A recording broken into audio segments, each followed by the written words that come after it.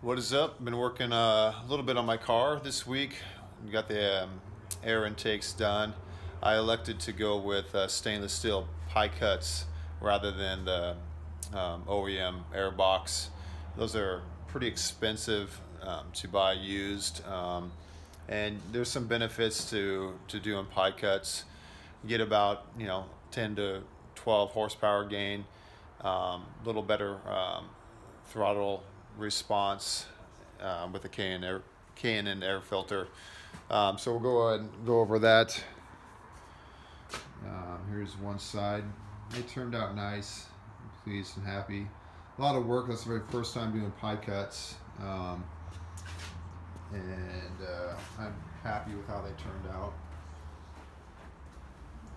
So Reed Performance makes a set of these. They're about $1,500 for the stainless and $3,000 for the titanium. Mine are a little bit different. Theirs come in and turns 90.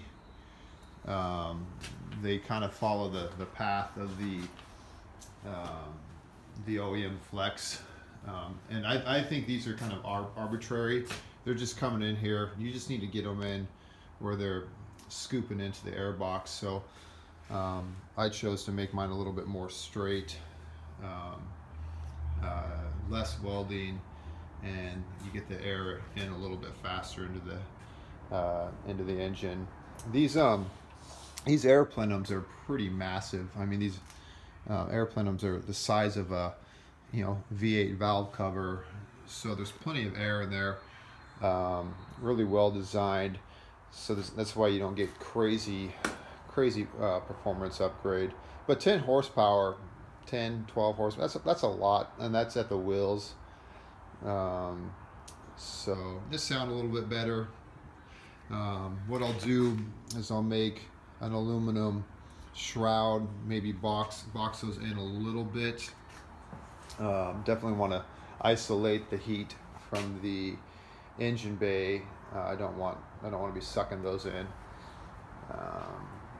So be doing something there. Whether if I make a full-on air box, I kind of want to keep them open just for the tone, so they have plenty of air. But we'll definitely be doing something.